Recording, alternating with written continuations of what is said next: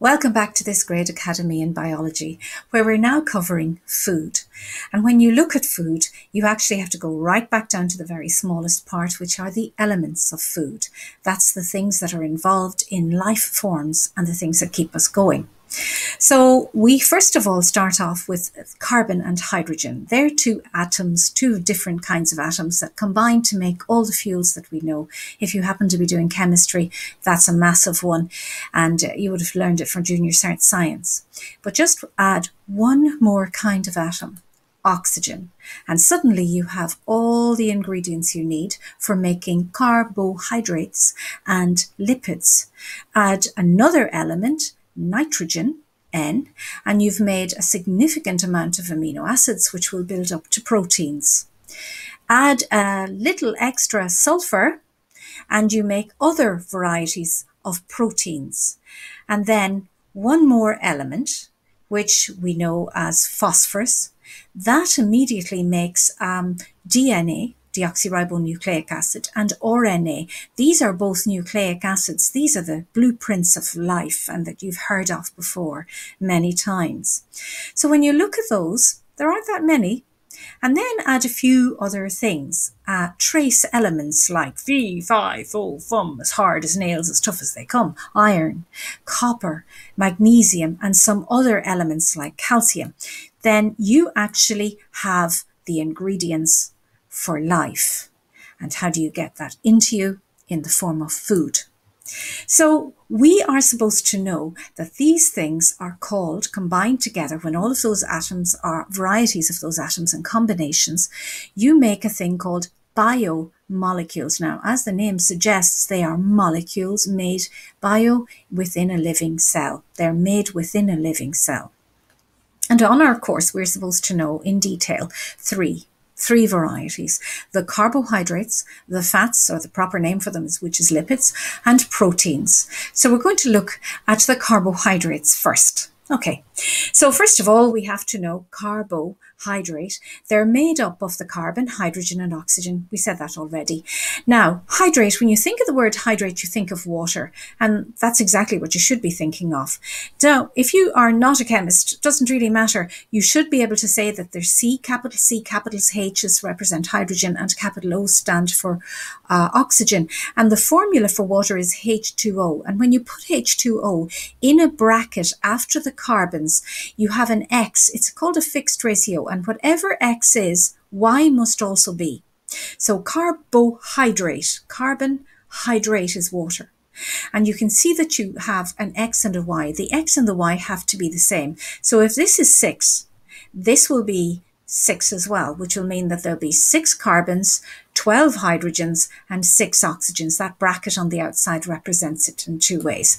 And there you go. X and Y are the same value. Carbohydrate. Okay. Now, the carbohydrates sound really complicated, but when we break them down, they're really very much a very simple situation. When you go from the bottom to the top, you start off with monosaccharides. Monosaccharides mean 1 unit. And you can see I've made a little hexagon with a glucose, a G inside. Now, when you stick 2 glucoses together, you make disaccharide. Mono being 1, di being 2, like a pair of glasses held together by a bond. And then when you put them all together, and there are lots of ways in which they are combined, you make polysaccharides. So carbohydrates are subdivided into monosaccharides, disaccharides, and polysaccharides. Now let's take a little closer. Okay, the monosaccharides, the very basic ones, there are 2 on your course. They are called glucose and fructose. Now, what are they for? They provide instant energy for respiration, which is what your cells are doing all the time. If they weren't, you'd be dead. They'd be cell death.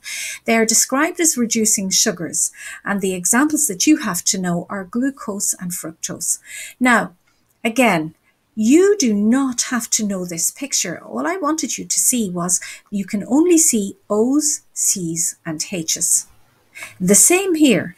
Glucose and fructose are actually identical, except they're just arranged differently. You still have C6H12O6 for fructose. So what I just drew them was made them shape differently. That's all. Now, there is one practical in this section here for the monosaccharide, and it is called the test for reducing sugars. And what you use is either Benedict's solution or Failing solution 1 and 2. Either way, they're both royal blue. And you need to heat, not boil. I may have to get out of the way for this one. Yes. Okay. So the picture here shows you a Bunsen burner. It's never a good idea to use a Bunsen burner in this case because an awful lot of people think you have to then boil it. And of course, the department know that people misinterpret this picture, even though there's a picture from the Department of Education guidelines for teachers. This picture should maybe just have a water bath. You heat the water, and this royal blue solution that you've added to 2 test tubes. This one has a glucose solution. This test tube has only water. It's your control. And what happens is you add the blue Benedict solution or the Failing solution to both of these, and they are initially blue, but the one that has a reducing sugar, either glucose or fructose, that will turn a brick red or orange colour. And the next slide is going to show you one from my lab. The only difference is this is a water bath, and as you can see, they were testing 7-Up. Didn't have any glucose in it. Honey certainly did, and this is a glucose solution.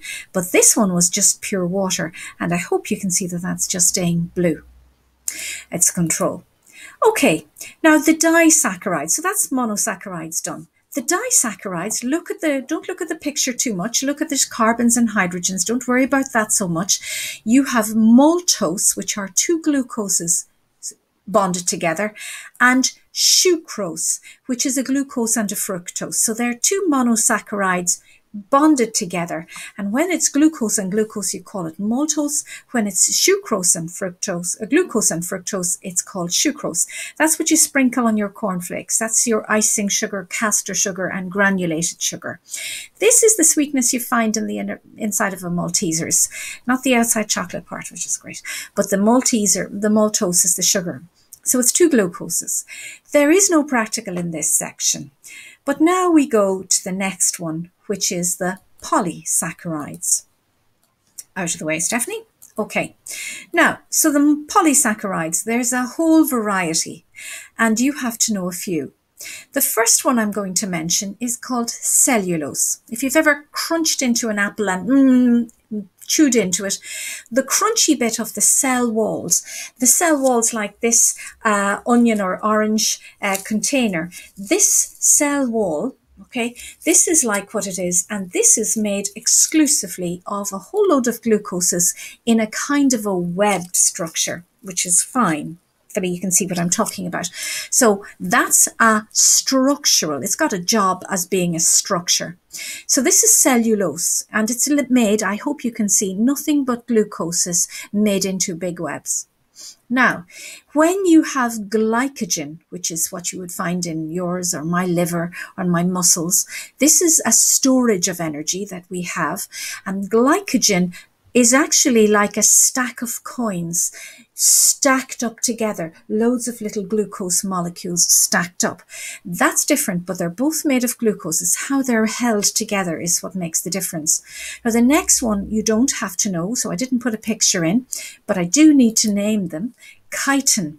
You find this, it's structural, you find this in the little exoskeletons of insects and in fungal cell walls, and lignin, which you find in the water conducting cells called xylem in plants. It's the wood. And then you also have starch. Well, here's a picture you do need to know, and it makes sense. All I've done is I've drawn a whole load of glucoses all in a row like a string of pearls. So just look at the 3 pictures. I have G in every one of them. Glucose is stacked is called glycogen. You find that in animals, humans, animals, all other animals. This you don't find in animals except in our digestive tract because we've been eating apples and fibre of any description. This is cellulose, all glucoses. Now the size is just simply so that you can get an idea of it. And then in a long string and curled round and round and round each other, that is starch. Now, there is a test for starch, and it is iodine, And when you add it to a test tube which has starch in it, it will go a blue-black colour. It'll go from a yellowy orange colour to blue-black. And I'm going to get out of the way again. This time you don't need heat. You just see the two test tubes in a rack, one with water, which is your control, and the other has some starch in it. And this picture here on the right-hand side says water only. You can see the colour of the iodine in that one, but this said starch only, and it went blue-black. And this one is flour, because of course flour has lots of starch. Now, the carbohydrates are now monosaccharides, disaccharides, and polysaccharides. Now we need to know where the sources are.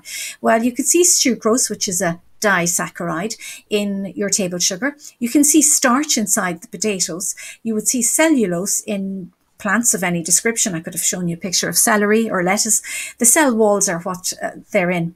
But this one is a microscope, an electron micrograph actually and the glycogen is a molecule inside living cells, which is why it's difficult for you to see. Now, they have roles, uses. Now, we're not talking about a breakfast role, we're talking about the jobs that they do. And so some of them are involved in living things for making structure, and the other are metabolic, in other words, being used within the activities of the cell itself, like growing hair and things like that. So let's talk about the structural. I've already mentioned it. You can see some wood up there behind me. So cellulose and lignin are plant structural carbohydrates. In other words, they're belonging to the plants make them, and they use them for making wood. If you also look at chitin, you find that in animal and fungal structural carbohydrates. So animals the animal would be the little ladybird here. That exoskeleton, that structure there, that's made of chitin, which is a structural carbohydrate. And the fungal cells of mushrooms and things like that, that's also chitin. Now they're structural. Now, metabolic carbohydrates. This one you've got to think about. If you were fairly low and you took something that had a lot of high sugar, lots of glucose in it, like a Lucozade or something like that, that gives you instant energy for respiration.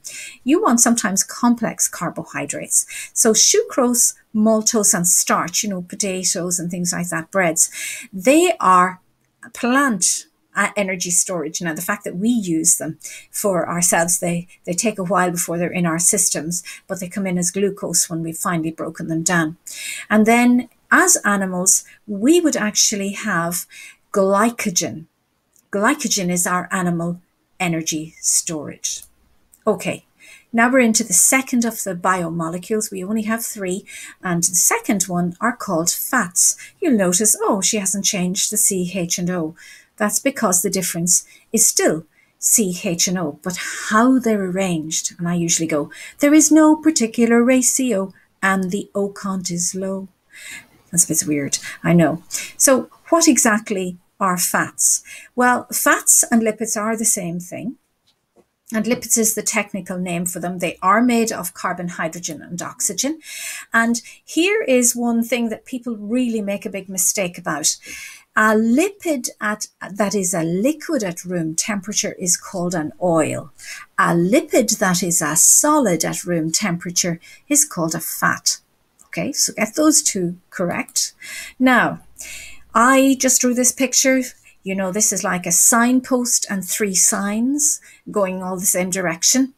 These are fatty acids and glycerol. Now, the black circles represent carbon, the white ones represent hydrogen, and the red ones represent oxygen.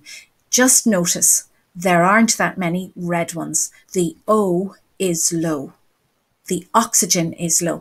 Now, artists that are working on textbooks usually use a picture. They don't put in the details on this. But the truth is that a triglyceride is the name of a unit. And remember, all you C's are C's, H's, and O's. This is more like what it looks like. Here is like a head with three legs. It's like an octopus with just three legs. And you can see all the carbons, I've marked them in, and all the hydrogens, and there the O's are. Now, that is what a lipid or a fat looks like. And what makes the difference? Well, how long those legs are, and whether there is any spaces between here and here. That would mean that there's a double bond. You don't have to know that, but that's called unsaturated. So this one is unsaturated. That one's a very saturated fat. So this leg, but the three legs, the fatty acids, three fatty acids, and a glycerol make what is called a triglyceride. And the triglyceride, you have to know, it's the unit of a lipid. Okay, so we have to test for fats. Well, first of all, that's a very easy thing. You take a piece of brown envelope and put on it a stain of water, which of course it'll stain and then it'll dry out. But that's the control. And then put a little stain of oil, cooking oil or something like that. And when you hold them up to the light, they will make a translucent stain. Light can pass through, but you can't see through. That would be transparent. Translucent will be what you've got. Down here, my favorite picture, the sources of lipids. Where would you get them from? Chocolate sweets. Oh, I know all about that. Okay. Now, what are their roles? Remember, we've talked about it before. They are, in living things, the source of energy. You store your food. Oh, I know all about that. And they also protect. Your vital organs are often surrounded with a layer of fat to keep you warm. Your kidneys particularly have a complete little casing around them. Subcutaneous fat, you have a little bit of blubber, and you actually do need it. I love this little picture of this guy, and that's the secondary function, or the secondary role of fats is for insulation. Like whales and dolphins, their body temperature has to stay at 37 degrees because they're mammals like you and I. So how do they do that in freezing cold water?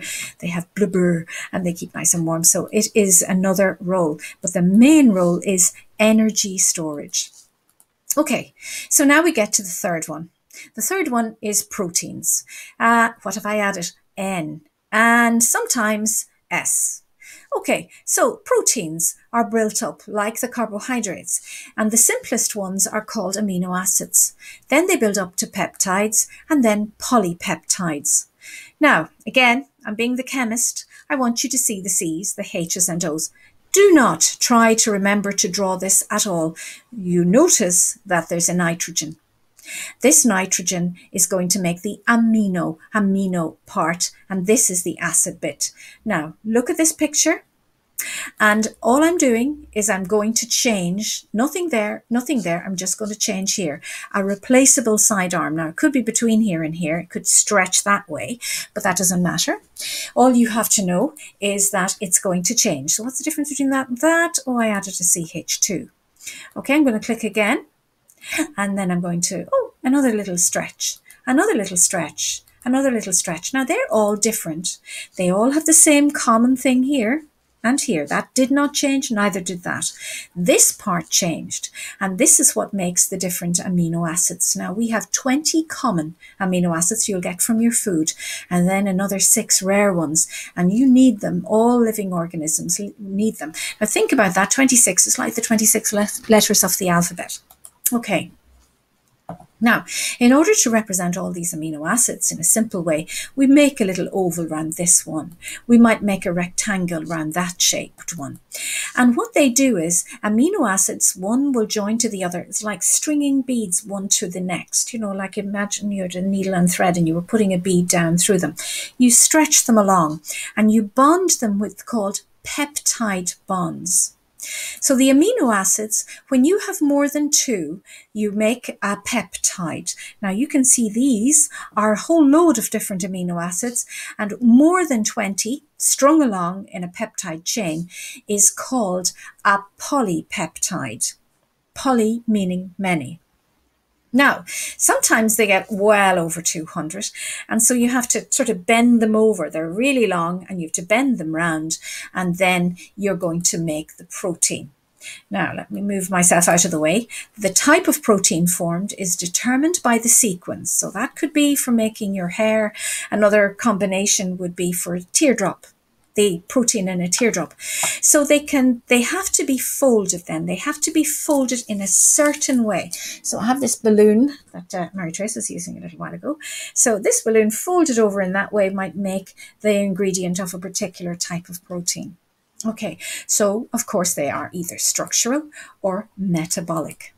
Okay, so what about your sources? Well, you can see them all there. You can see me as well. all the fish, pulses, meats and eggs, and even things like tofu and beans. So they're sources. Okay, what about their roles? We have to know what they do. Okay, they have amino acids build proteins in two possible roles, structural and metabolic. Okay. These are structural roles. Now, this type is the building blocks, and these two little organisms know them very well. These structural proteins, you could have keratin for your hair, keratin for your fingernails, collagen for your skin, glycoproteins, which is a protein, which is collagen and glucose, a protein and a carbohydrate for your muscles. The eye cornea, the transparent part of your eye, that's glycoproteins. And then the eye cornea is collagen and keratin, and ligaments, collagen and glycoproteins. So the variety is there. What would I like you to remember? The word collagen and the word keratin. Collagen, because you'll come across it in the next section when we deal with blood. So they're the structural parts. What about the metabolic, the things that make us alive? Well, of course, all these proteins that you see in blood, like your red blood cells, the red blood corpuscles, the white blood cells, that's a picture of your the hemoglobin, that's a protein. And your white blood cells that are fighting all the infections that you have, especially virus ones, they're all made of protein as well. And then you have the enzymes, and they're also protein in nature as well. So the proteins are absolutely essential. Now, there's a test for protein, and again, you don't need a water bath. The only one you needed a water bath one was for the simple carbohydrate, the reducing sugar one. Well, in this case, what you have is two test tubes. You could have water in one, and you're going to have a source of protein. Generally, we take the white of an egg, or the transparent part of an egg, and whip it up with some water, or you could just take milk. So this is what I have here. That's milk, and that's egg white, and that's water only. And you add the Biuret reagent, and the Biuret reagent is not Biuret, Biuret reagent, which is sodium hydroxide and copper sulfate. Sometimes the teacher will tell you that, or they will say Biuret reagent. That's absolutely fine. It's a royal blue as well, which is a bit confusing sometimes. But when you add an equal amount to both of them, if there's only water present and there's no protein, it will stay the blue of the Biuret reagent. But if there is any protein present, it will go this purple color. Protein's purple. Now, okay, so we've the three biomolecules completed: the carbohydrates, the lipids, and the proteins. Now we have to talk about vitamins. They're vital. And apart from the three, we have to know vitamins, and we have to divide them into two categories: the ones that will dissolve in water and the ones that will dissolve in non-water. Don't say water non-soluble, you say fat soluble, you say what they will dissolve in. Just confusing you now. So the things that they will dissolve in. You only have to have one. There's lots. So we choose vitamin C because most of your textbooks choose that. So it's better not to confuse the issue by telling you about vitamin A or C. Vitamin C dissolves in water, which is great. And what's it useful for? It's essential for your growth and repair. It maintains the blood vessels, the arteries, the veins, and the little capillaries. It heals the wounds, and it actually keeps your teeth and skin and healthy cartilage. So vitamin C is absolutely essential. Now, what about if you didn't have it? You would suffer from a condition known as scurvy. Not a nice picture. This would be, you'd have ulcers and you'd have lesions. They're like bruises under your skin, like as if you have a bruise and your blood bleeds out. Not good. How do you solve the problem? Lesions. You actually take food that has vitamin C. Now, the English sailed the ocean blue, as we know, and one of the things that was essential on their ships was the apple barrel. And when they would actually sail into ports that had citrus fruits like apples and like lemons and limes, they would suck them. And because pirates always looked like they had no teeth, that was lack of vitamin C. You need them. And the apples had the vitamin C. So other sources, well, they're just behind me here. You have the vitamins and you have all those lovely fruits. So you could remember them: citrus fruits, broccoli, and so on. Now, The other kind of vitamin we're going to deal with, because it's fat soluble, it dissolves in oils, is vitamin D. This is a very unpleasant picture of a child who is lacking vitamin D, and you can see that the bones have malformed very badly. You need vitamin D. Now, you hear that song, them bones, and you hear me in a minute singing that, but I don't want you to think about that for right now. Osteomalacia. Malacia means sick bones, basically. Malfoy was a fairly sick individual. J'ai eu du mal. Mal means bad. Okay, in Latin even. So osteomalacia is bad bones. Rickets is the equivalent in children, and it is lack of vitamin D. So you need it to be milk soluble, you need it to be fat soluble. Where do you get it? The vitamin D is got from ultraviolet light, so great to get out for a bit of sunshine, and it gets synthesized in your own skin. But the other sources, the food sources, are milk, cheese, fatty fish, and egg yolks. Okay. Now, minerals. These are the last ones. You need the essential elements in salt form are needed in the organism. Now, animals we need iron, Fe, Fi, Fo, Fum. Iron for my hemoglobin in my red blood cells, and they transport oxygen. I must have had something in there where it actually got lost. And of course, I'm going to sing to you now. Them bones need calcium, and so therefore teeth and bones, and we get them in, and of course sodium. Sodium is needed for our nervous system, our quick reactions, and our body fluids all have sodium in it in the form of NaCl, which is salt. Now, that's not just animals. We've got to think of the non-animals, which are plants, and plants also need calcium. Them plants need calcium. They do. And they're needed to actually stick cell walls of one cell to the next. And magnesium is, of course, the essential ingredient in the protein chlorophyll, the pigment. And the chlorophyll is absolutely vital for photosynthesis, which you'll hear all about. Now, where do you get them? Calcium doesn't eat them. I remember having a student once who said that the plant needed magnesium and then said cornflakes. So I can't imagine a plant eating the cornflakes to get its magnesium, but it comes up dissolved in the soil. Now, although it's not a biomolecule, remember a molecule made within a cell, water is essential for life. And this is the last bit of this lesson. And it's a solvent. Things dissolve in it. You don't have to be very far away from the kitchen to smell the toast, even though it's moving from where it was. That's diffusion. Mary-Therese did that in the previous lesson. The taste, the smell, things dissolve, and you need that. A transport medium, your blood, all the things that are dissolved in your blood, it's in water-based, and it's being circulated. And the heat even from your liver is being circulated around your body. And it's also involved in a number of metabolic reactions. You need water for photosynthesis.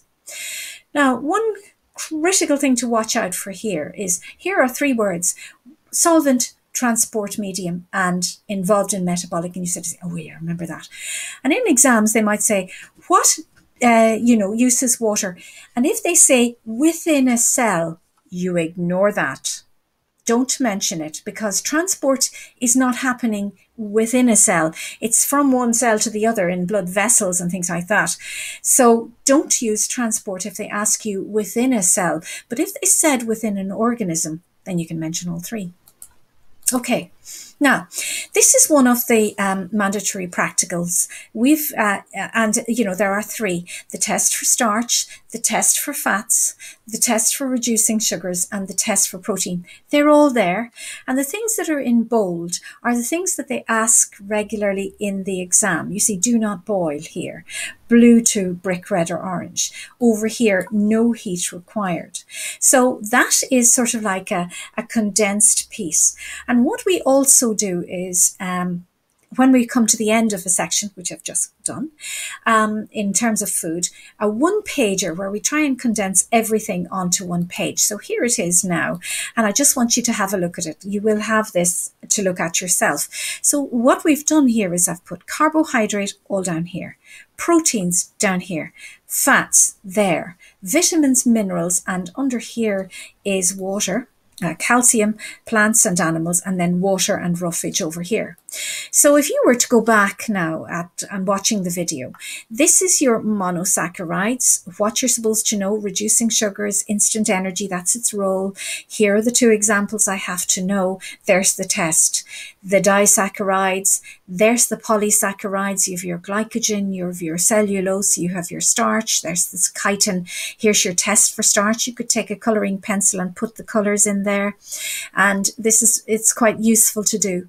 And there's what you have to know about the chemical nature of them, the fixed ratio. The proteins over here, CHON and S, the polysaccharides, the test, the monosaccharides, the disaccharides, the amino acids, the polypeptides, the peptides, and then the polypeptides, and you can see the folded 3D. And they're structural: keratin for hair and nails, and your metabolic enzymes and hemoglobin.